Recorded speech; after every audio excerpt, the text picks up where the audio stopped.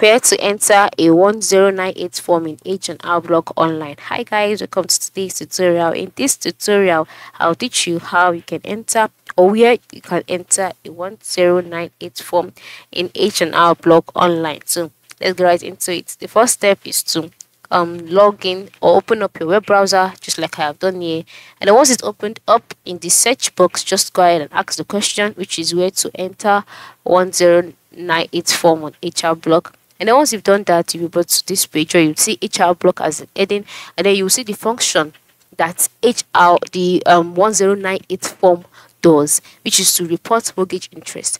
Then below it, you see the option where do I enter, whatever. By the time you open it up, you can see a write-up saying what you can do, and that is that you can report mortgage interest from the form on Schedule E. Also, you must have paid funds, etc. So this is just like an instruction showing you how or where you can enter the 1098 form.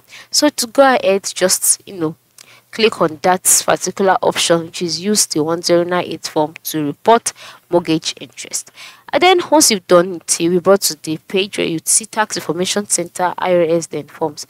And then the first step is that you have to get the 1098 form first, and then you can get this by visiting any of the tax offices. And then once you've gotten it, come over here and then read all of this instruction. First of all, what is the 1098 tax form? And then this is an instruction or an information on how it sees that if your mortgage interest is less than $600, your lender doesn't have to send you this form.